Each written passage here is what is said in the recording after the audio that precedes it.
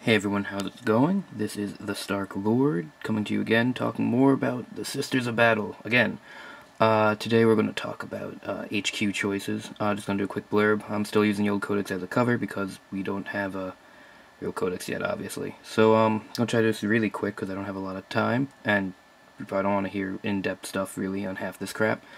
So first we're going to start with the stuff that I don't have models for, which is why I have my computer up.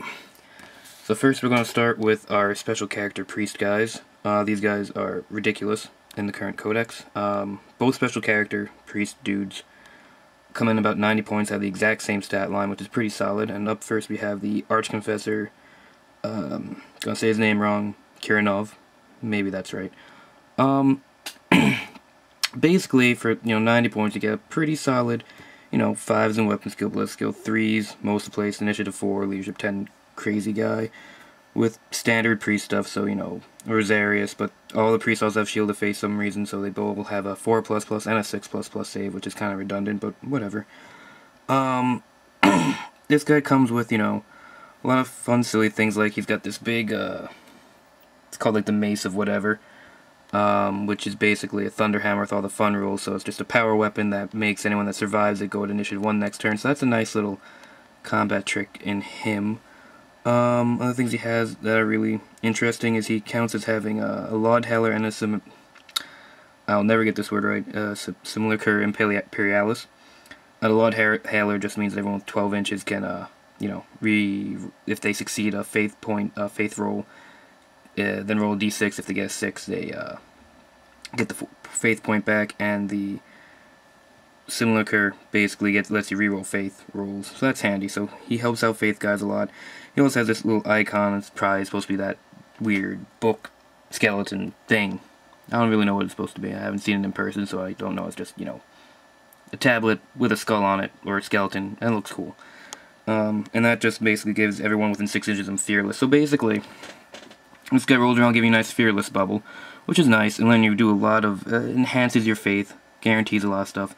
All the priests can take battle conclaves, which is basically, nice cheap counter assault unit. You have Crusaders, Assassins, and Arcoflagellants. All are pretty decent at close combat in different ways.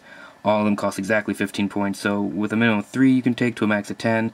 Nice 150 points on top of this guy for a nice close combat, counter assault unit. Nothing in this codex is really good at combat, but that isn't bad. Okay, our other special character we'll talk about really quick is Uriah Jacobus, sorry. This guy kind of really has to go in a conclave squad, and if he goes into one, you don't take Arcoflagellants. A lot of people think Arcoflagellants suck. They're probably right, but they especially just don't work with this guy.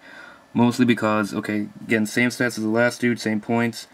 His big thing is that he's stubborn, and he gives the squad he's in +1 attack, and feel no pain. So if you have him with, Arcoflagellants, it's redundant since they already have feel no pain. So you throw him with some Assassins and some Crusaders for a nice, annoying beat stick group with lots and lots of attacks. He also has a little unique shotgun, which, is alright. Does he have anything else special? Not really. Oh, he has one other important special thing. His big thing that people take him for is you get to reroll your faith die at the beginning of the turn. So that helps a lot since you only get one roll of 1d6 and you can get really messed up by that. So you can at least get a chance of not getting too screwed. Okay, so now we're going to move away from our little computer screen crap. Go on to my actual models. So next, we're going to look at our Canoness. Canoness is better and worse than she used to be. Just like pretty much everything in the book. Sorry for that weird page turning into shaky. I still don't have a tripod. I'm lazy and not, good at doing things in a reasonable amount of time. Sorry.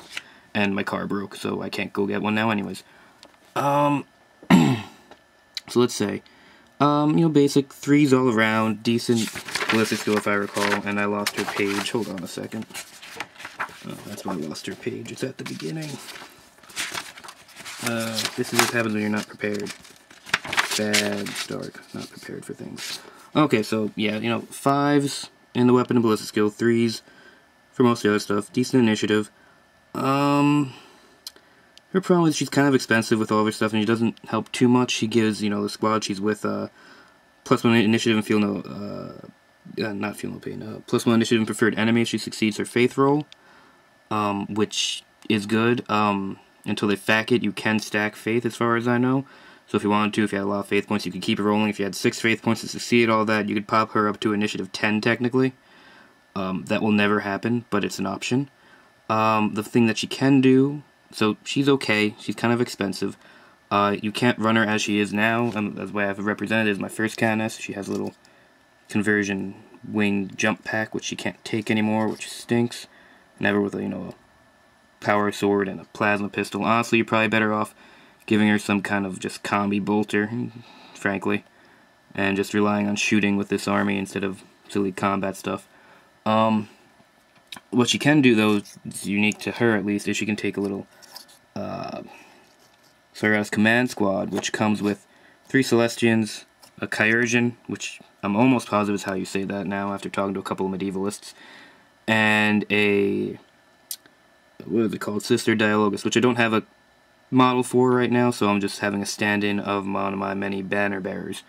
It's a fun little squad, feel no pain, 5 girls, 3 of which are Celestians, so they can carry a lot of different equipment. Their faith power gives them relentless and move through cover, so I kind of feel giving them heavy weapons is a good idea. Though you can give them chain swords and pistols to get more attacks in, but they already have 2 base. So I just do them with heavy bolters, so you can walk around, say with a Canoness, which I've been running, which has been a Canoness with a combi Melta or combi Flamer, with 3 heavy bolters walking around this field, just doing fire support. Works okay, should be in a Rhino. Honestly, it's expensive, you don't really need to do it. It's probably not your best choice. Your next best choice, I mean, obviously one of the 2 special character priests is a good choice, unfortunately. That's a quick point I'm kind of annoyed about with this. It's a Sisters of Battle, so it's the whole army about, these fighting warrior, nuns of the Imperium, and 60% of their HQs are guys. And they're the only guys in the Codex. There's no, militant Fraternus militia or anything like that. It's just these commander dudes, and they're way better than half the sisters, and it's kind of annoying. I'm sure they didn't do it on purpose except to sell more models, but it's like, what the hell, guys. Anyways, back to this stuff. St. Celestine, which I've shown before on my first and only previous video. She is a house. At 105 points, you get a fantastic special character. With your HQs, you either want, something that really a good utility, a good support, or straight beat stick. Straight beat stick's like your lowest rank on things, usually, because, a beat stick just dies easily because everyone targets it. But the good thing about St. Celestine as a beat stick is that she keeps getting back up. When she dies, every turn afterwards, you roll die. On a 4-up, she comes back with D3 wounds and ready to do anything, so she can get back up and assault right away. Her sword always hits on 4s unless it would hit on something better, so she's great at beating down on monstrous creatures and high toughness enemies. Not great with dealing with vehicles, but that's okay. And she counts as technically also having a heavy flamer, so really pretty sick model. Big fan. Probably a must-take if you're not going to take any as an HQ. I would call her the must-take. Her, and then maybe Jacobus, because he's just helps with your faith so much and can take a nice counter-attack unit. Both are really good. She can't take anyone to support her, though you can obviously throw in with some Seraphim because they can keep up with her. Overall, pretty awesome. And then your last choice is the Standard Priest. This is obviously a Warhammer Fantasy model. I did a quick conversion on a long time ago to be a priest in the army, and then they kind of changed some rules around, but keeping them anyways. Again, an okay choice. They're basically like chaplains in that they let the unit they're in reroll when they assault into attack, when they charge in on an assault.